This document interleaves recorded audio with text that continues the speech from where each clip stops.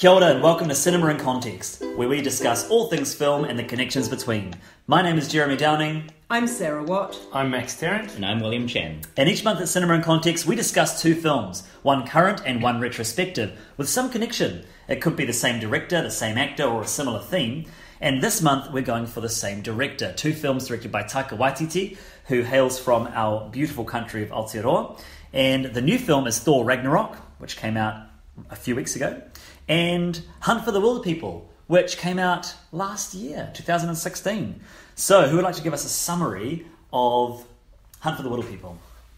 Hunt For The Wilderpeople came out in 2016, as Jeremy says, starring an unknown face in the form of Julian Dennison as a young foster child called Ricky Baker, who is sent to live with a lovely couple played by Sam Neill and Rima Tewiata, who take him under their wing. And then when things get troublesome for young Ricky Baker and the state wishes to take him back into care, he goes on the run into the bush. He goes bush, I suppose we would say, if we were Australian, with Sam Neill. And so we have that lovely sort of odd couple relationship that unfurls in a bit of an action movie, serious throwbacks to 1980s Taika Waititi-isms, and all the things that we know and love. And I think it's worth noting as well that it's based on a novel by Barry Crump. Was it Wild Pork and Watercress? Mm-hmm. I remember studying that at intermediate, so it sort of echoes of the story popped up in my head as I was watching the film. But yeah, thank you, Sarah. And Thor Ragnarok. Alrighty, Thor Ragnarok is what, like the 19th Marvel movie? I don't know. There's so many of them, so many. It is the third Thor movie about the Norse god of thunder and his adventures on Earth and in the cosmic wilderness of outer space. And in this one, Thor, as he says himself, undergoes a journey of self-discovery where he is stranded on a very strange junk alien planet and needs to find a way off-world and save his home of Asgard from the upcoming end of creation, Ragnarok. Ragnarok, isn't it? It's sort of such a ridiculous word that they sort of try and explain, but it's got to be one of the weirdest named films in cinema history. Great, thank you. And it's worth noting that we at Cinema in Context typically like to keep our new film spoiler-free, our discussion spoiler-free, and the retrospective film we feel is fair game. So we will be talking about spoilers for Hunt For The Wilderpeople. However, it's always great, I think, to watch the films beforehand, in my opinion. I don't know how you guys feel about that, but I think the sort of stuff we talk about, we're usually coming from a place of having a strong understanding of the movies. So yeah, up to you how you engage with this, but that's where we're at. Okay, who would like to start us off? Hunt For The Wilderpeople. It's fantastic. I love that film. It's so nicely paced at the beginning. The first act is beautiful, so nicely introduced.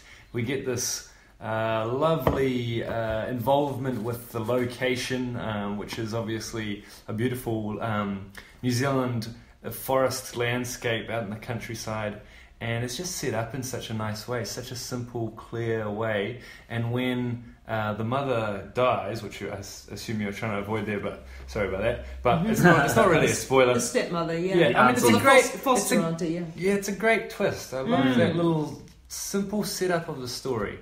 And by far the first act is my favourite part about it. Yeah, I agree with you. And the pacing of this film is just really lovely. It just, I never feel bored when I watch this film because it just moves along so nicely. Mm. But I agree that the introduction of all those characters is really strong. And the auntie character, she is such a force that I forget each time I watch her that she is only in it for the first 20 minutes or whatever it is. And even though, her passing is not forgettable by any means, it's a very tragic part of the film. The strength of that character is she is through the film. She lasts, She's there through the film, whether she's on screen or not. Yeah. And they do talk about it a bit later on, don't they, when they go to the lake. What is it, the lake in the sky or something? Yeah, the lake that touches the sky, which they never really get to, do they? They sort of find somewhere that vaguely could be that place. It's a nice metaphorical kind of... It really speaks to Waititi's knack for pathos, doesn't it? As well as humour, which obviously we'll get onto significantly about his humour. But it's so beautiful because I think that the foster relationship is just gorgeous. And even though you've got the curmudgeonly Sam Neill character, Uncle Uncle Heck, that's right, don't call me uncle, and all that sort of thing. Even that is desperately moving, and Heck's love for the auntie and his grief is desperately moving as well. And so really pitched really beautifully, isn't it, that you've got some characters who are hilarious in their own right, but who put together in a relational sort of sense are really real and moving. It's beautifully done. This is not played all for giggles at all. I find that really... I watched it again last night for, I don't know, maybe the 5th time or something like that. And I remember the last time I watched it as well, I had the same reaction, which was I was laughing, but I sobbed really hardly at a couple of points last night. I think the connection with, we've talked a lot about the fact we're all teachers and we're teaching in communities that are low socioeconomic. So characters like Ricky Baker are in my classrooms every day. And I think just the fact that he's a kid that he's literally told in the first few moments of the film, nobody wants you. And he finds this really loving relationship with the Rema Te Wiata character. And then, of course, the developing relationship with him and Uncle Heck it's really affecting, and to think that here's this kid who just is really happy, but actually there's deep sadness there. And I agree with you. In Taika Waititi, all of his films, he's able to capture real sadness of life. A lot of the characters are in really dire sort of situations, or they've got very kind of troubled pasts. But it's still the joy. The joy of life is so present in that as well. And I actually watched all of his films in preparation for this podcast. Rewatched them all last weekend. Wow. And Boy is incredibly sad, but very funny. I think just thinking about Boy makes me tear up. Some scenes in that movie, holy moly. Yeah. There's definitely the shots of them cradling the baby while the mother's the blood on the sheets, and that's all you see from the child's point of view. And then and I'd forgotten in Boy, and I know we're not talking about Boy, but the revisiting of that, and he realizes that his dad was never in those memories, and just some really impressive visual storytelling. But Eagle versus Shark as well, there's a whole family history where the main character one of the main characters, Jermaine Clement's character, he's lying about where his mum is and what's happened to his brother, and it's funny, but it's deeply sad. It's kind of escape. It almost seems like it's escaped through humour, right?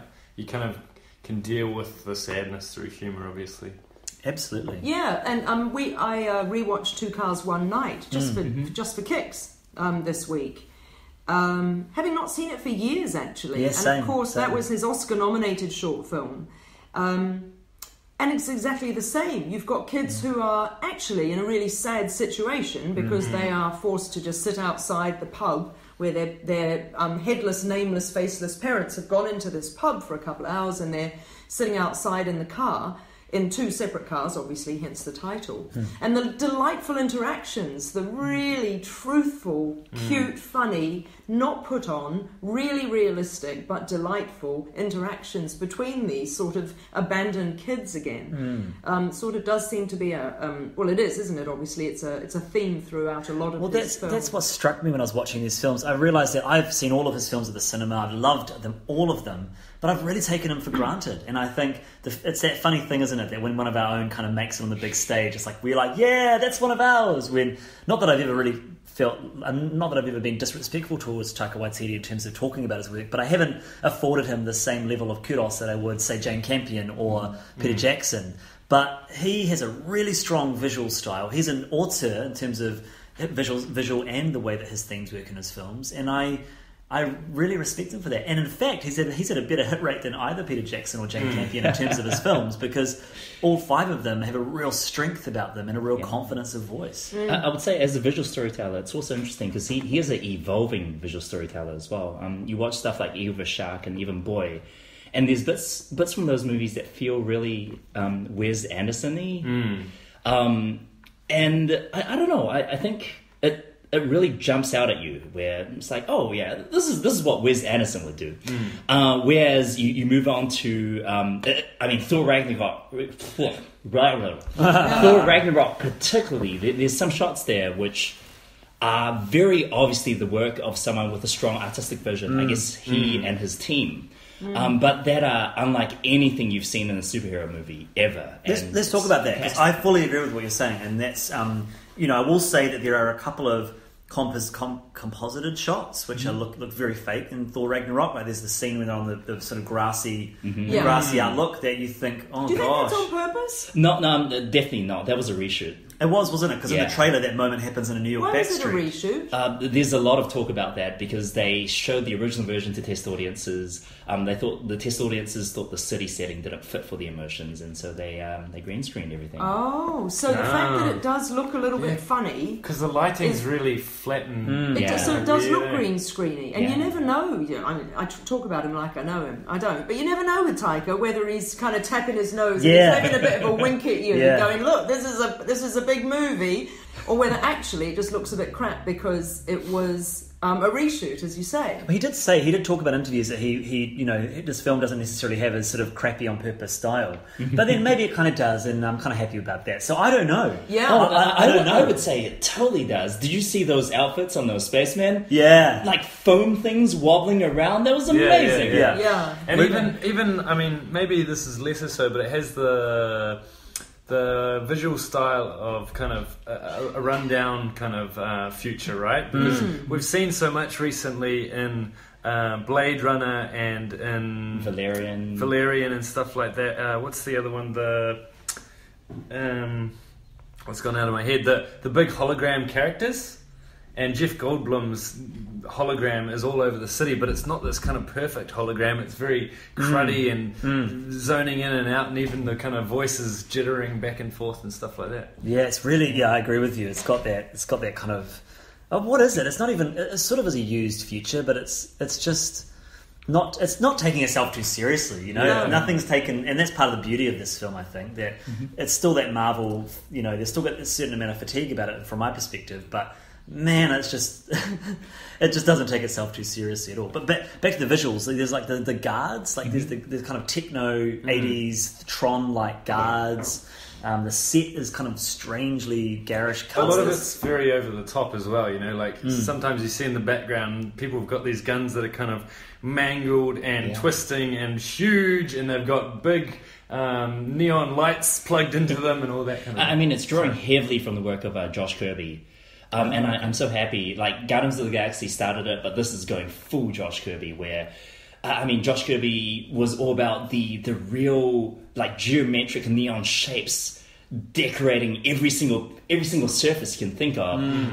The weird helmets, the weird shadows. When Cate Blanchett's character appears, that real kind of quasi-crackly effect. It looks like it's just jumping out from a comics page. It's really, really nicely done. Nice. What were the scenes, William, that you were referring to that you say have never been seen before?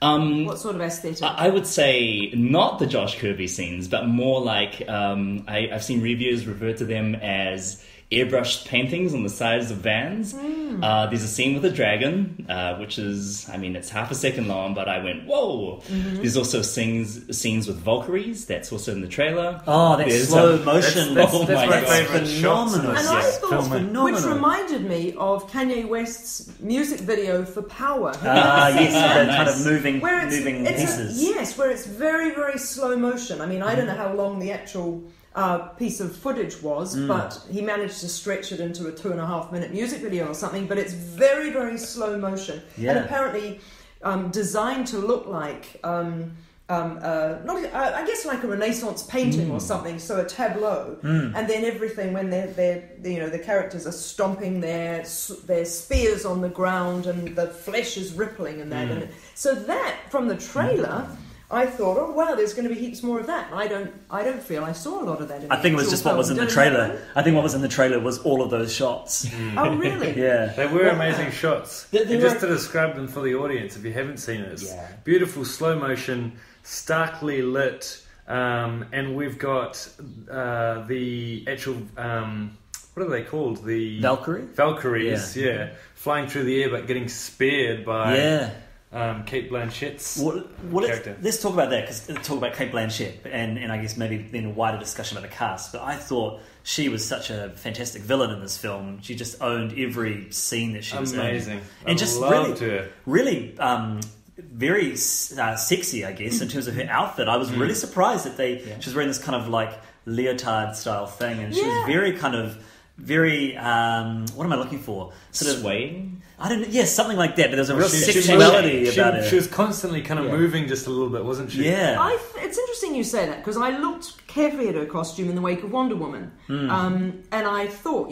because now everyone's going to be so conscious. Well, you'd hope so. Actually, I'm seeing Justice League on Wednesday, and we'll see how conscious they are about the personification or the representation of women. And let us know how conscious you will be at the end of the film, because I think I would probably have fallen asleep. Right, I imagine. But interestingly, I thought that Cate Blanchett's black, sort of almost Catwomanish sort of suit just fell nicely within the bounds of not too sexy, not pervy. And I thought, oh, doesn't she have a terrific figure for a woman in her mid-40s?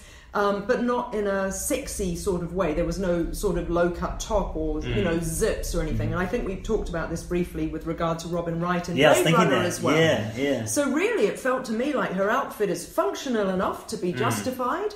And it's form-fitting without being... You remember when... well, maybe you don't, but I think it was when Catwoman came out. Was it... Batman Returns. Halle Berry or Michelle Pfeiffer had to be sewn into the suit. They didn't even have zips or whatever for it. It was supposed to be so form-fitting for whomever it was. I don't remember that she had to be sewn in. I'm hoping that those days are over. I think this was all computer-generated, and that she was wearing a dot suit, and that was just her face that was actually Good Lord. there in terms of her movements were mimicked. Right. But I mean, I think and even beyond the outfit, it's just the way that Blanchett was acting that role. It was very feminine, and she wasn't bullish. We talked about how Robin Wright was very kind of quite masculine in her Blade Runner performance, and it suited that role. But I think for this, it was almost like it was reminding me of Ursula, the Disney sea witch from Little Mermaid, and kind of owning her femininity, but still being... I wonder if it's the lipstick as well, because her lips are very prominent.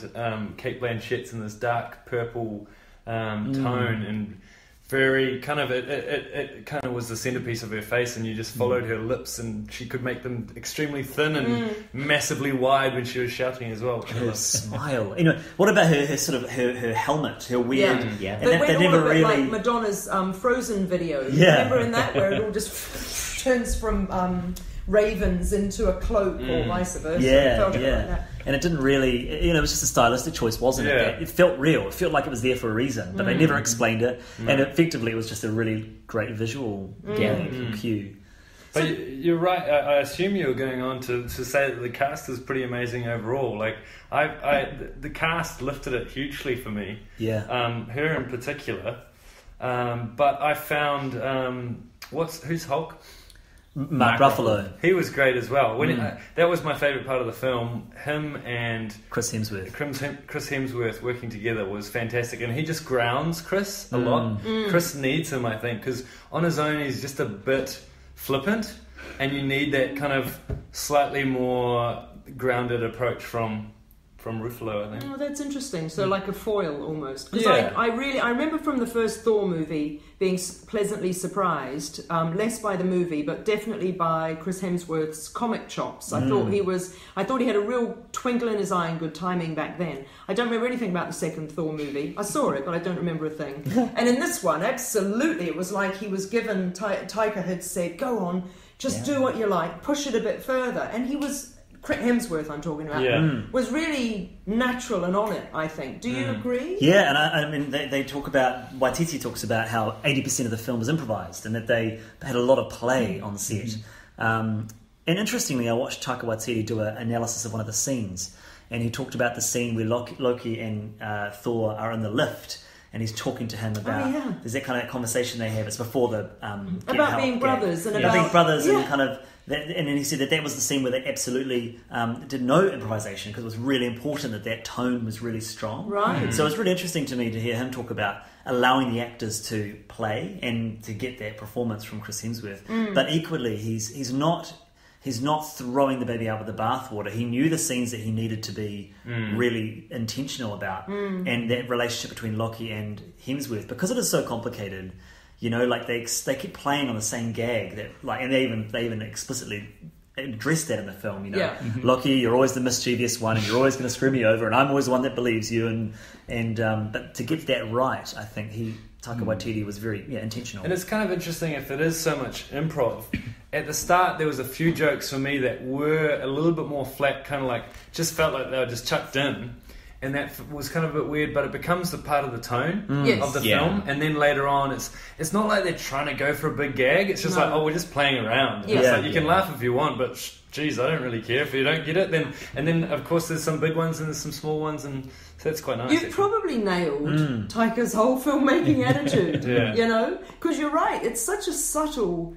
I think it is. You're right. I think it's a subtle humour. It isn't big, hey, we just made a joke. It's the sort of thing like when he's, this is not a spoiler, when Thor is hanging in the chains and the big monster's talking to him and he's like, hold on. And we all know what it is to be on a swing, for example, with two chains and you whirl yourself around and then you have to wait for it to come back round.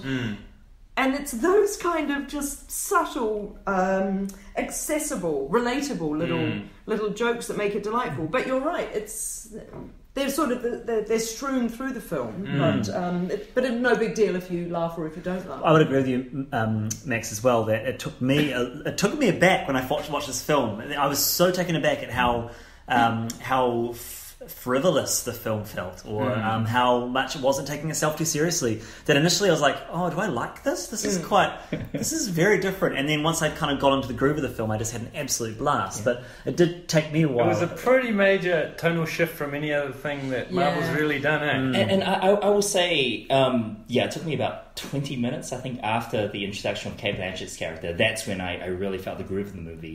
Because the beginning, and with the big fire and the chains and stuff, that was when I felt the jokes didn't really work for me. I don't know what I was really expecting, but something about all that stuff and the Doctor Strange cameo, and it felt rushed and off. So let's get into it. So See, I loved all that stuff, and then second half of the film, I was like, I'm not laughing very much. Oh, that was my favourite part. Very ordinary. It's a quest, I think. I don't really know. They're going to do something with somebody. They're in a spaceship. I no longer really care.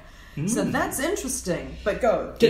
Sorry, mate. Just the first, I would say, 20 minutes felt so truncated and rough. And it wasn't until we get to, as you say, the quest, kind of a narrative, that everything started falling into place. And I felt that the jokes had more room to breathe, and the characters had more time to shine individually and also in the ensembles that we find them in. Completely agree. So I was coming into this, and I was pretty critical actually of this film in a lot of ways. I got into the groove, same kind of place as you probably, but the start is kind of pretty crap to me in a lot of ways. I felt like the first scene after he's been down in hell is really flat, and it's got lots of dialogic exposition, so exposition purely through talking, which I felt like didn't have any tension. I don't know if it was at the zone I was in or anything, but I just switched off. It was like so I kind of didn't know when they went to Earth and they saw Doctor Strange, and then they shot off to another place where they saw Odin. It was kind of like they were just zooming around right at the start of the film before they'd really established a location of where the film was kind of set. And so I didn't get any kind of sense of... I think that's a fair criticism. If you think of... You guys as English teachers probably know the hero's journey. And you start somewhere and you kind of establish a location, and then you have the journey which goes outside of your location, goes somewhere, and then you come back to your original place. And that's really satisfying because you know the place from the beginning. And when you get back there, it's a resolution. So you go, oh, great, we're back here.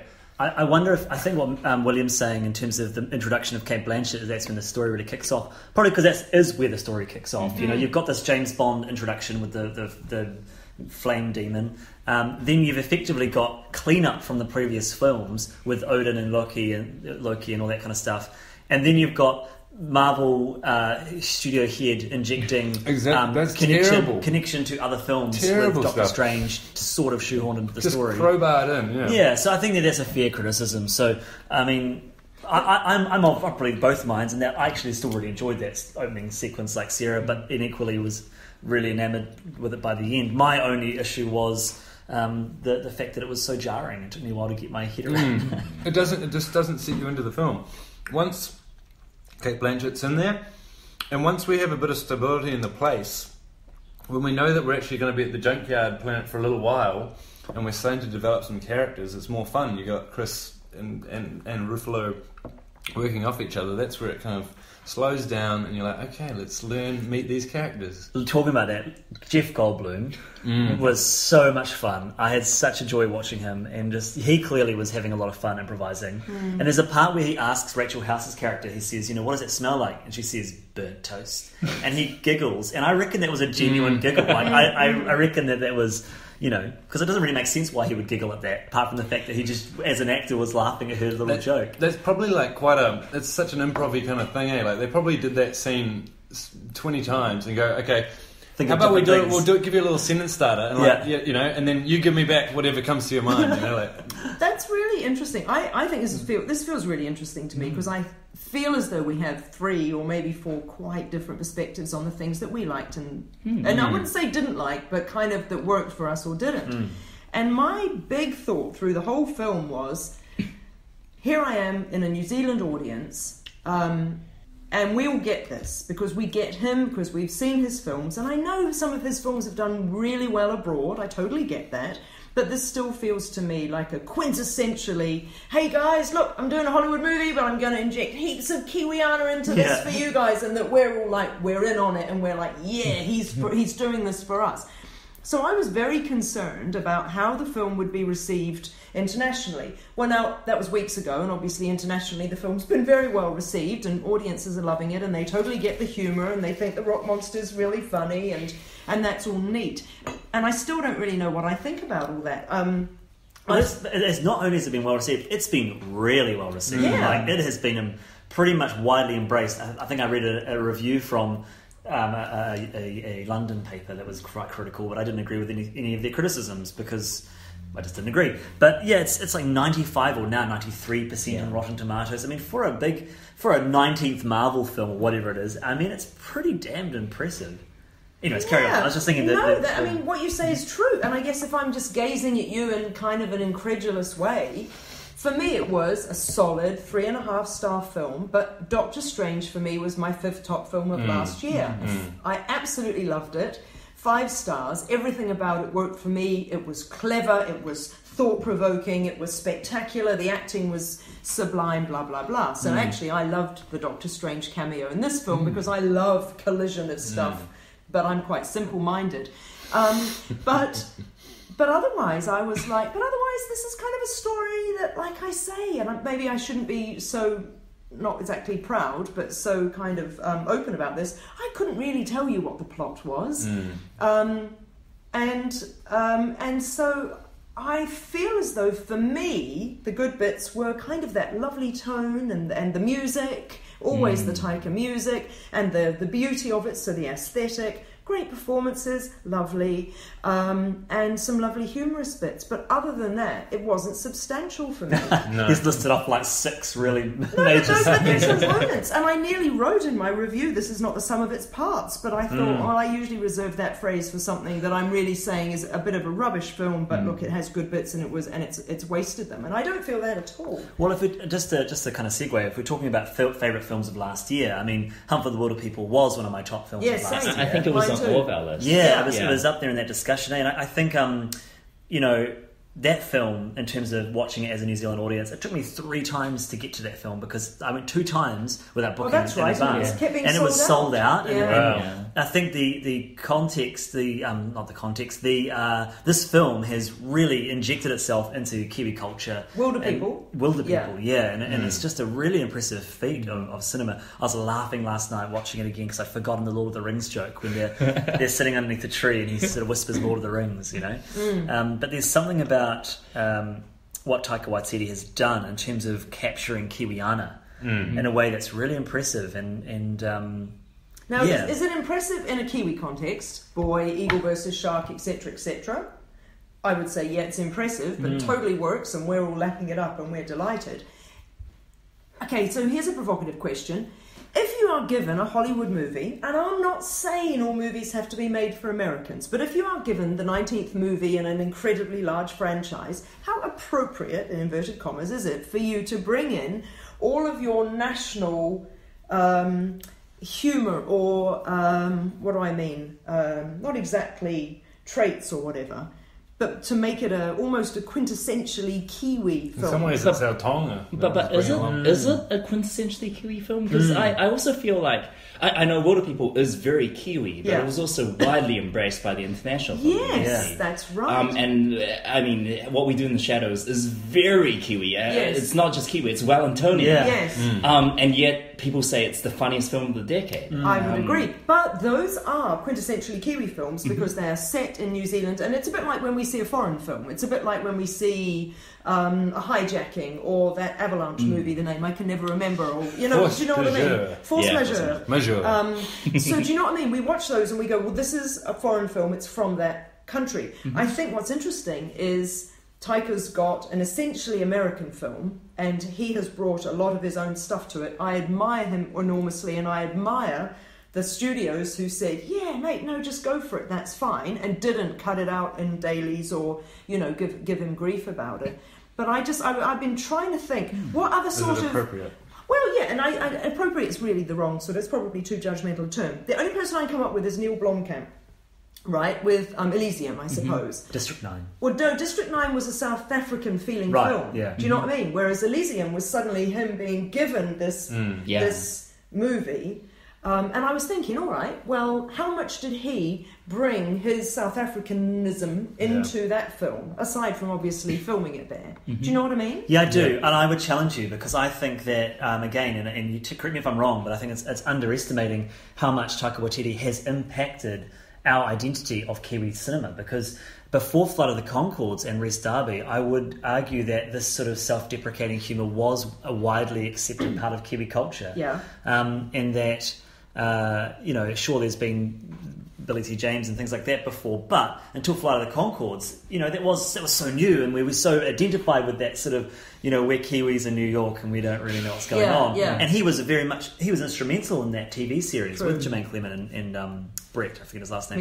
Mackenzie. And so I would say that, the last 17 or 15 years, whatever it's been, 2003 was 2001 Night, I think that he has had a real impact on what we view as New Zealand cinema. So the export of our culture into other cinema? Or? Well, no, I think that part of what you're attributing to being very Kiwi is actually just very Waititi.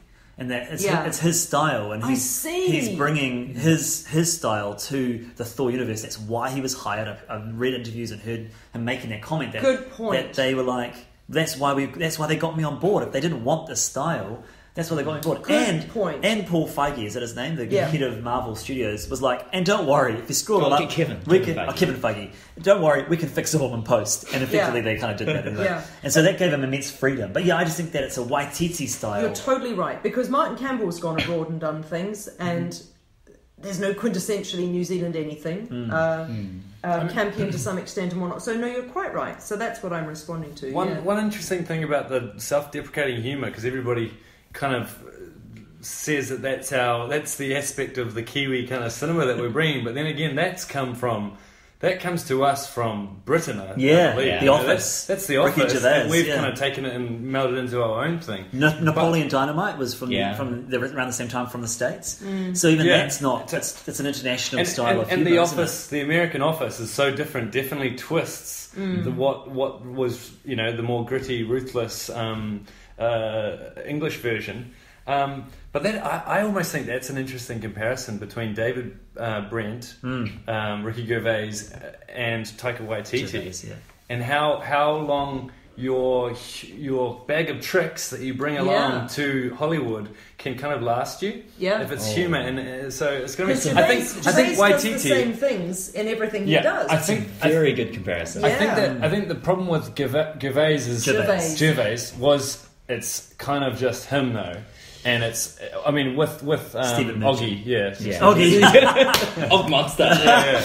But whereas Waititi, I think, is a much more communal filmmaker and probably a lot better at drawing on different people's what they bring, and you know, the fact that he's doing this through improv. It's fantastic that he's not just saying do it like I do it because I've got this brilliant mind. He's bringing people in and using their skills, which is great. I love that you bring up the Ricky Gervais comparison, Max, because if you look at Ricky Gervais's work after The Office, it is such a singular voice. Have you guys seen like Ghost World and what were the... It's all, I mean, it gets really boring really fast. He is a staunch, you know, atheist, and he has a very particular type of comedy. And these two things he pushes in every single one of his works. And it's so overbearing. It doesn't also arrogant. Help that he skyrocketed, I think. And so the arrogance he had really did become like, look, what I've got is obviously brilliant, and I'm just going to exploit it for all it is, you know. Invention of Lying was the other one. I couldn't stand that film because it was one joke and it was like, this is just frustrating. Extras was brilliant though. Extras was... Maybe that's a Steve Merchant thing, kind of holding. Derek is very good as well. You know, Derek is good. I think, to bring it back to Waititi, I think that's always the case with comedies. How long can your bag of tricks last? But one of the things I was talking to my dad about Hunt for the Wilderpeople last night and Thor, and he was saying to me, you know, Taika Waititi clearly loves the human aspect of you know, that's what he's caring about is the human aspect of the relationships in films. And I would give him that all of his films, whether it's on Asgard or in the outback of New Zealand's bush, it's fully driven by character and by those human moments and their heart. They have a heart, and actually, to talk about Thor, just in terms of being a big budget film, one of the things I felt as well was that the action was very driven by character. It almost didn't feel like it didn't really feel like there was action happening sometimes when there was. Hardly at all, I mean, there was, because when I watched it again, I was like, actually, there's a whole lot of action happening, but none of it's that kind of like, you know, flipping, Man of Steel, when they're just for 20 minutes fighting around a city. It's just glass and steel exploding everywhere. It's not that sort of storytelling, isn't it? He's really, it's driven by character. No, I think he did say that a lot when he went into it. People interviewed him and he's, you know, I really wanted this to be character focused. Which you feel that, really strongly. So here's the thing. I think it's really interesting. We're talking about how long can you... bag of tricks sounds almost a little bit pejorative, and we don't mean that. We respect you entirely, Taika, when you're listening to this, and we think that you are a true genius. But there's a really good I kind of hope he hasn't actually listened to this. I feel bad for calling his first act crap. But the thing is, right, he's not going to be given another Marvel movie, because that's not how it works, right? They give them to different directors, and I think that's a wise move, because then you've got your fairly generic sort of template, and then you've got different artists doing the painting, which I think is the way to go. And it did occur to me just now, were it not for the fact that nobody should ever watch a Woody Allen film ever again, wouldn't it be fabulous to see a Woody Allen Marvel movie? You know, with all of his neurosis. Absolutely, which would be wonderful, right? Yeah. But which character would he take? Who's the most neurotic? Probably Bruce Banner. Banner. Bruce Banner. Right. Oh my god, that's Woody amazing. Allen. Mind you, we did have an Ang Lee Hulk, and it was terrible, and I love Ang Lee. That's true. But so the thing is, as long as Taika continues to ply his trade around Hollywood and doing lots of different films, then yes, it probably will be sustainable. It can have, everything can have that lovely Taika feel and work just nicely. I just hear this conversation and think, oh man, remember Ant-Man? Remember when Edgar Wright spent 10 years working on Ant-Man and then was booted off the project? What movie that could have been. I wonder if that experience, they would have learned a lot from that. You know, I feel like one of the things that I will give Marvel is that they are really working hard to keep their films good. And even though I'm sick of superheroes, I'm going to go see Black Panther, and I'm sure it's going to be a great film. You know, that's something really different and Who's interesting. directing it? I don't know. I'm not sure. Okay, you can. And you know, I really enjoyed Wonder Woman. I really enjoyed Thor, despite being sick of these films. And I think I really take my hat off to them for challenging themselves. They're clearly really challenging their practices and keeping creativity at the forefront of whatever they're doing. But you know what? So we've talked about him bringing the Kiwi-ness, or perhaps not, or bringing the Taika Waititi-ness, and that's totally how they're able to reinvent themselves is by being willing to actually really give people the space to bring their own qualities to it. Which is admirable for a billion-dollar franchise, or multi-billion-dollar franchise, whatever it is. Yeah. It's really admirable. Just to say, Black Panther's directed by Ryan Coogler. I'd forgotten, and he's the chap who did Creed, which I thought was a wonderful film. And Fruitvale Station. So, what about this film, though? So, what is, in terms of anything but the comedy and a bit of visual flair, what is it, and what does it do anything for you guys? Is it Thor? Yes. Oh my gosh, yes. Okay, let's talk about this. Morals? Let's talk about this. Colonisation. Colonisation is a massive theme in that film. It's in there. With but Blanchett. only if you notice. Blanchett destroying the narrative that they're telling themselves above them, and then seeing the hurt. You've got the story of Valkyrie, and it's subtle, but it's there. You've got the Valkyrie character drinking away her displacement. You've got Hulk dealing with his pain by effectively burrowing and shutting himself off the world and giving into his addictions, or however you want to read the greening up of Hulk. Yeah. And also you've got whole narratives in there about... Oh, I don't want to spoil and then the film, you have the end of the movie, which I think really drives the point home. Yeah, which we can't talk about without wrecking it. Do you think that Joe, average audience member, or even me, Josephine, average audience member, is going to pick up on all that? Because I didn't. I would say it becomes explicit at one point where Cate Blanchett says, well, where do you think all this gold came from? Yes. Which, at least to me, that was when, this is really cool. It is unfortunately quite shallow, and it doesn't go into it in much detail, but it's definitely there, I would say. I always think so as well, and I think that these films, this sort of storytelling, it needs to be implied. Oh, I see. I think it needs to be implied for it to work, otherwise it's too preachy. Like a between the lines reading of it. All these different aspects that are great, but they were components for me that weren't that big in a much wider, sprawling narrative, and they don't... Personally, I didn't feel like they connected the dots between them very well, although I'm interested to hear how you felt, William, about the ending, bringing some of that together. But they were kind of relatively small little parts that didn't really come together in a beautiful way for me. So, I think it's admirable that they've worked on that, and that's part of it, but for me...